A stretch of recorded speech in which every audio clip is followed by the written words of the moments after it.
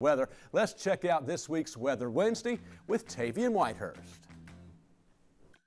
With the passing of Hurricane Hilary through parts of Baja and Southern California, a lot of people were asking why was it not called Typhoon Hilary, for example, which led to the question, what are the different names for hurricanes around the world? Well, starting with us here in America, North America, we call them hurricanes, of course. And if we go around the globe, we see that it differs mainly by region. So again, here in the Northern Hemisphere in the Atlantic Ocean, we call them hurricanes. But in most places in the Southern Hemisphere, they're called a cyclone. That's including off the coast of South America and in Africa.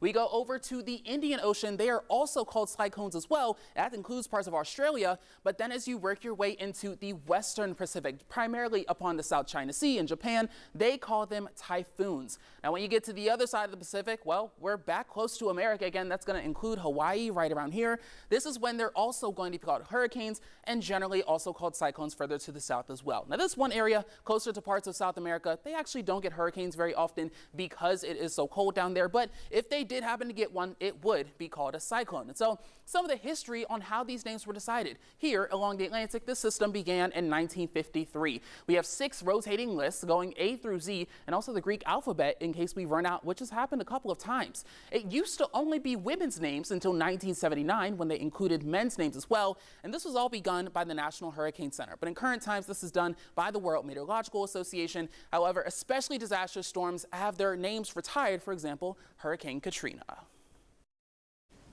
Tavian, thanks. And if you have a weather question, just let us know.